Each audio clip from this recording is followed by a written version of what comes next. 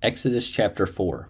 And Moses answered and said, But behold, they will not believe me, nor hearken unto my voice, for they will say, The Lord hath not appeared unto thee.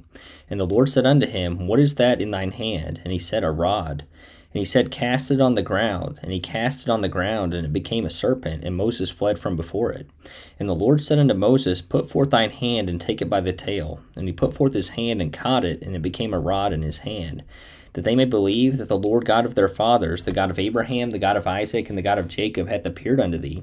And the Lord said furthermore unto him, Put now thine hand into thy bosom. And he put his hand into his bosom.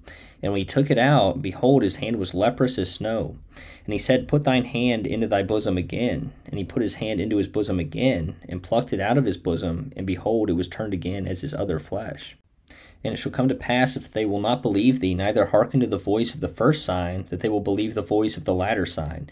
And it shall come to pass, if they will not believe also these two signs, neither hearken unto thy voice, that thou shalt take of the water of the river, and pour it upon the dry land, and the water which thou takest out of the river shall become blood upon the dry land. And Moses said unto the Lord, O my Lord, I am not eloquent, neither heretofore, nor since thou hast spoken unto thy servant, but I am slow of speech and of a slow tongue. And the Lord said unto him, Who hath made man's mouth, or who maketh the dumb, or deaf, or the seeing, or the blind? Have not I the Lord? Now therefore go, and I will be with thy mouth, and teach thee what thou shalt say. And he said, O my Lord, send, I pray thee, by the hand of him whom thou wilt send. And the anger of the Lord was kindled against Moses, and he said, Is not Aaron the Levite thy brother? I know that he can speak well. And also, behold, he cometh forth to meet thee, and when he seeth thee, he will be glad in his heart. And thou shalt speak unto him, and put words in his mouth, and I will be with thy mouth and with his mouth, and will teach you what ye shall do. And he shall be thy spokesman unto the people, and he shall be, even he shall be to thee instead of a mouth, and thou shalt be to him instead of God. And thou shalt take this rod in thine hand, wherewith thou shalt do signs.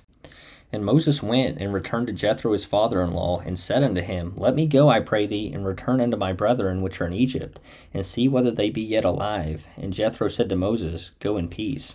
And the Lord said unto Moses in Midian, Go, return into Egypt, for all the men are dead which sought thy life.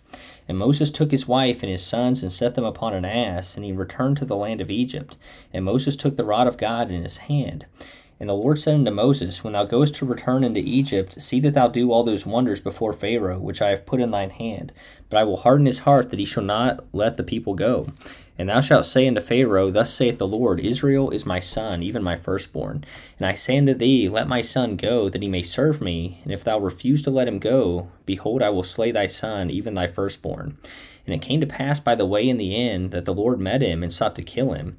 Then Zipporah took a sharp stone, and cut off the foreskin of her son, and cast it at his feet, and said, Surely a bloody husband art thou to me. So he let him go. Then she said, A bloody husband thou art, because of the circumcision. And the Lord said to Aaron, Go into the wilderness to meet Moses. And he went, and met him in the mount of God, and kissed him.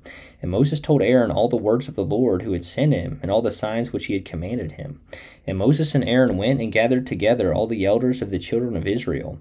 And Aaron spake all the words which the Lord had spoken unto Moses, and did the signs in the sight of the people. And the people believed, and when they heard that the Lord had visited the children of Israel, and that he had looked upon their affliction, then they bowed their heads and worshipped.